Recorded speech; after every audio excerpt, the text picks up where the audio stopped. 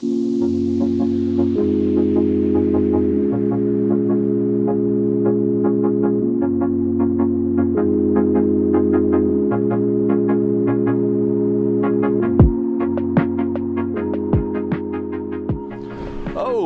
what's up, guys? What's going on? Got another delivery leaving out of the nursery this morning, and we cannot keep up with plants over here. So since I've made an updated video on the nursery, they've really filled up almost all the space out here, other than on this far north end where we don't have quite the coverage. I need to run another run of those Synerger overhead irrigation heads, and I'm kind of just waiting till I bump that fence out, and we'll kind of expand shade nursery underneath those oak trees. So everything's looking really awesome. And I guess one of the first things that you could tell out here is I'm not getting any of the staining on the leaves anymore. I had a ton of questions about that filtration system, how it was going to work. Well, I definitely wanted to run it for a couple of weeks, and it's been about, I think, 6 weeks now. About 2 weeks ago, the company had installed that, and that was Mike with Aquatech Systems out of Tampa. I'll put a link for the description, a link for him in the description down below, just because I was so impressed. I've had so many different contractors come out here to work on the farm, different well companies that supposedly were going to do something and basically just rip me off. We actually had a well company when I first moved in here. My pump went out, they came out, they replaced it. Supposedly it was brand new. That pump just went out, 3 months ago, and the guy that yanked it out said the one that they put in was an 05. I didn't move in here until 2014, so they got me on that one. The guy showed me a brand new pump. I must have walked away. He dropped the crappy one in the hole. Yeah, so finding quality contractors, in my experience, is slim to none. So when I found Mike with Aquatech, I was super excited. I mean, this guy showed right back up at 30 days to do an inspection, make sure everything was working properly. And you know how I could tell things are working? You could see these uprights. I mean, they're almost completely stained orange. The mat's even stained orange here. And these new ones I put in are still just pure white. He actually put a test pole in over here on that far end. And I know I'm going to get a ton of questions about what kind of system that is. And that's called an AIO, Air Injection Oxidation System. No chemicals. I had 10 other companies come out here and tell me I needed to put chlorine injection, chemicals, this and that, rid of rust, things that were going to cost me $500 a month. One company even, it was like $1,000 a month for the chemicals for the volume of water remove. I mean, that's just nuts. Because my zones are a little bit larger, not that I'm using a ton of water, but because of the amount of water that's going out in each cycle, they had to build a system that actually fit to it. So I'm super impressed with the system. I'll show you guys that here in a second. But this is just a nursery update, show you how filled up it's gotten out here. I got some overhead yesterday with the drone, even starting to stock some bamboo, some different clumping varieties again. And you can see this space down along here is just where I'm not getting the great coverage, so they haven't filled that up yet. But the idea is within the next few months, I'm actually going to move the rest of this graceful out about another, 60 yards to where that clump is over there, and run it straight across, and I'll end up with a secondary windbreak kind of on the edge of that bamboo, giving this area as a whole shade nursery area, kind of expanding our overhead irrigation, because in my other shade nursery, I am still hand watering all those gingers, all those turmerics, so it would be nice to save some time and labor and get this on a turnkey system like the rest of the farm. So, but everything's just pumping along, looking really good.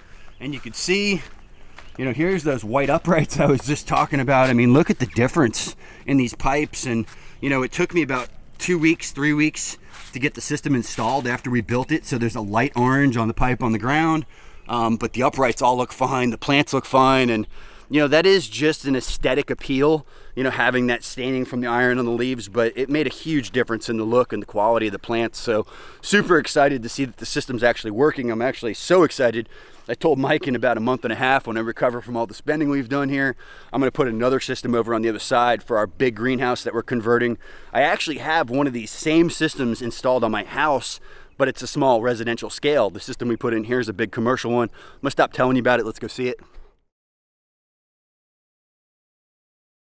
All right, so there's my big giant tanks. Oh, there's Mike's number. So this is Aquatech Systems of Tampa. I got a referral from him from a friend off of Facebook. They use them a lot at their aquaponics company. He does all big farms, big stuff.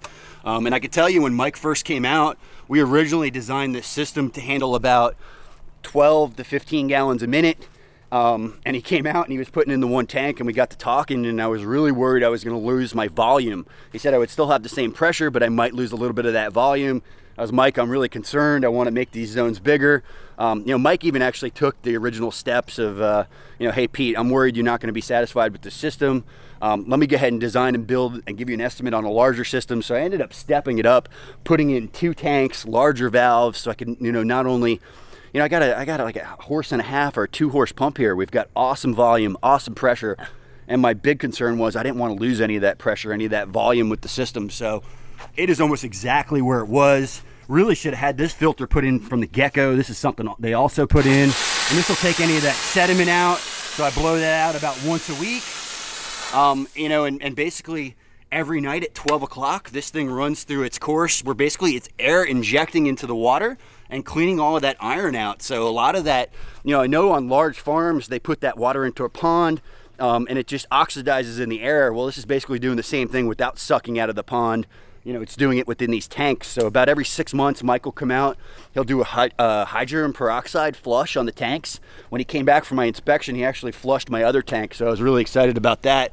Water already smells and looks better in the house, but really excited about the system. No chemicals, working really good. So thank you, Mike. That's definitely kicking some butt out here. But I just wanted to give you guys a quick nursery update, show you how quickly those areas filled up. And I probably had about 20 comments about this this water filtration system. So I was really impressed with these guys. It's nearly impossible to find quality contractors these days. But this week I'll have an update video coming on the greenhouse. We're getting the black mat put in there. We're getting the tables put in, putting a different type of overhead mist irrigation system in for these trays we're going to be installing there. So something I've never even tried before. Kind of interested to play with some new irrigation. So quick little follow-up on the nursery filtration system, quick little video. Hope you guys enjoyed this one. If you haven't subscribed to the channel yet, please go ahead and do so. Most importantly, pound dirt.